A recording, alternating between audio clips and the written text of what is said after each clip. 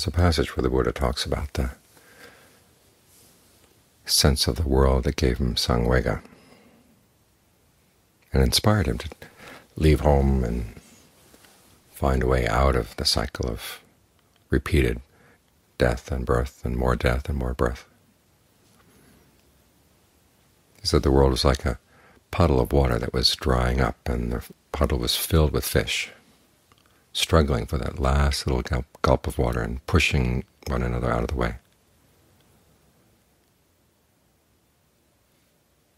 It just gave him a sense of despair. But then he said, well, where's the problem? And he looked inside his heart, and he said, there's an arrow in the heart. If you can learn how to pull that arrow out, then that's the end of the problem. And the arrow, as he pointed out in another passage, is something we shoot ourselves with. The fact that you have a body means there's going to be pain. When they talk about intelligent design, Mark Twain had a great comment on that. He says, look at the way the world is put together with intelligence, pure intelligence, no compassion, no heart. Look at all the sufferings that we are made subject to because we have the body. You look at every part of the body, and there's a disease that goes with that part of the body. The body is designed to function for a while, and then it's not going to function. Just when you feel that you can depend on it, it starts to betray you.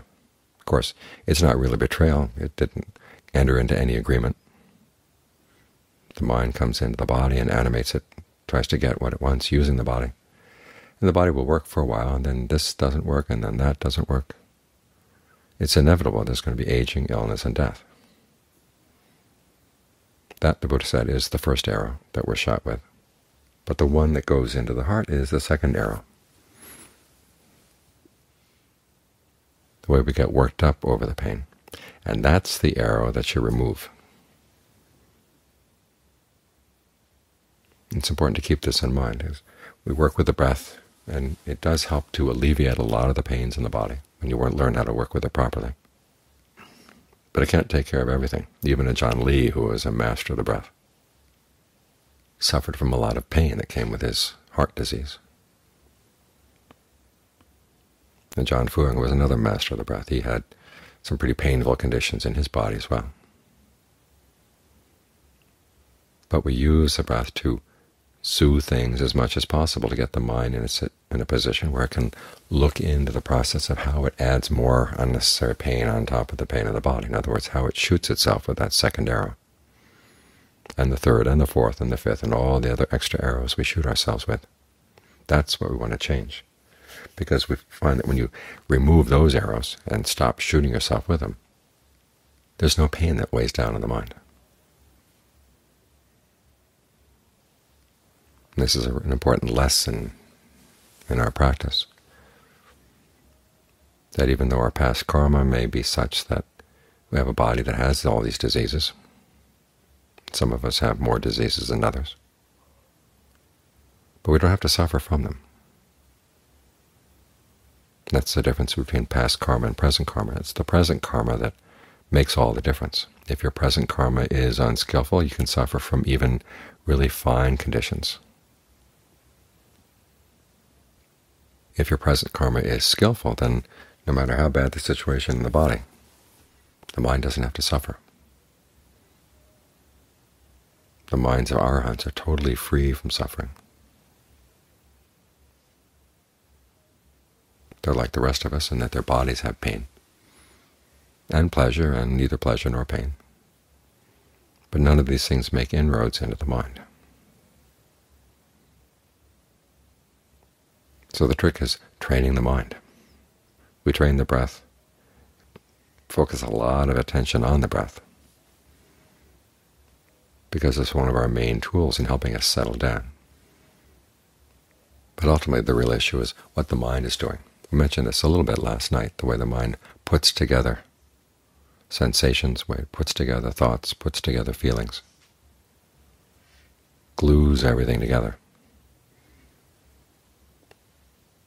And then the things we glue together get so big and unwieldy that they weigh us down.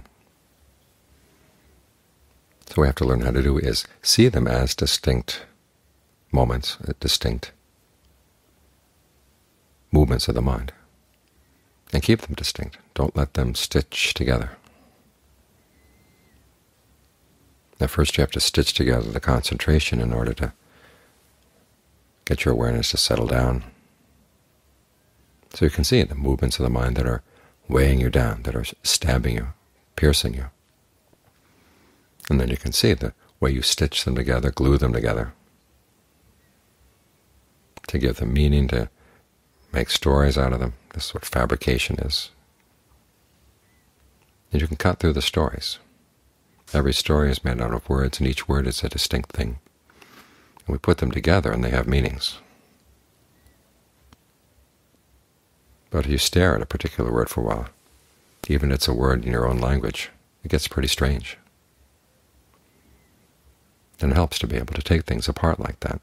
Try to notice what are the individual moments, what are the individual bits and pieces that you glue together, and just see them as individual pieces. And then you find that when they're individual like that, you can't use them to stab yourself or just to shoot yourself. It's the stories we build up around things. Our concern about gain, our concern about status, our concern about praise, criticism, our concerns about pleasure and pain become huge stories.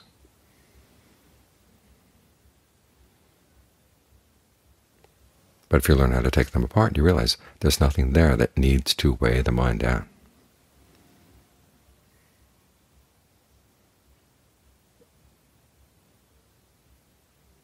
So this is how we begin to learn how not to shoot ourselves. Because what are we shooting ourselves over? Our attachment to things, our clinging to things, our sense of possession. This is mine, that's mine, both inside and out. We accumulate all these things, and then they bury us. The Buddha talks about the mind that's awakened as a mind with nothing. It doesn't need anything, so it doesn't have to carry things around.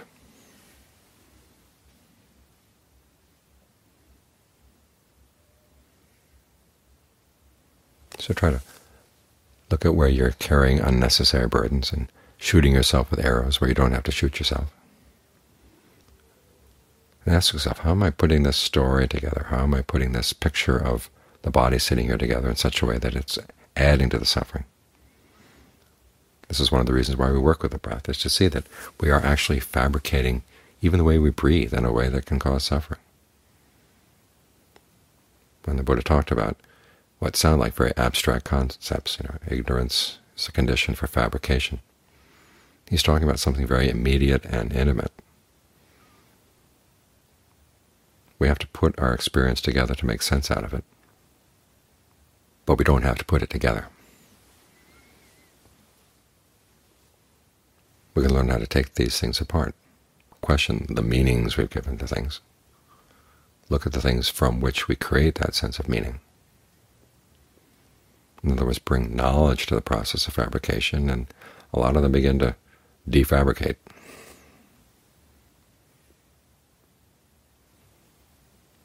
Instead of thinking about our thoughts in terms of their meanings, just look at them as movements in the mind, and try to look at what sponsors them, what causes them, what supports them, to the point where you realize you'd rather take it apart than take all these things apart. And you begin to realize that the things you thought you needed, you don't really need. You're better off without them.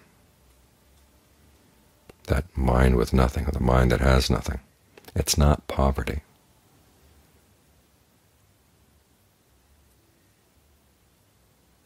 And it turns out that when you need anything, it's there. You don't have to carry it around. And John Lee's example, or his analogy, is nice. He says you have all this wealth in your house, but you don't have to carry it around. You know that if you ever need it, it's there. But you don't have to place it on your shoulders and carry it around. This is the inner wealth that, instead of dragging you down, it's almost as if it floats behind you.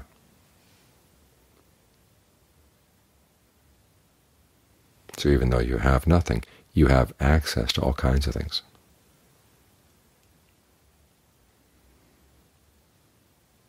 So if you have any stories that are weighing the mind down, learn how to take them apart bit by bit by bit, and see how much lighter things are when they're not all glued together with meanings and storylines.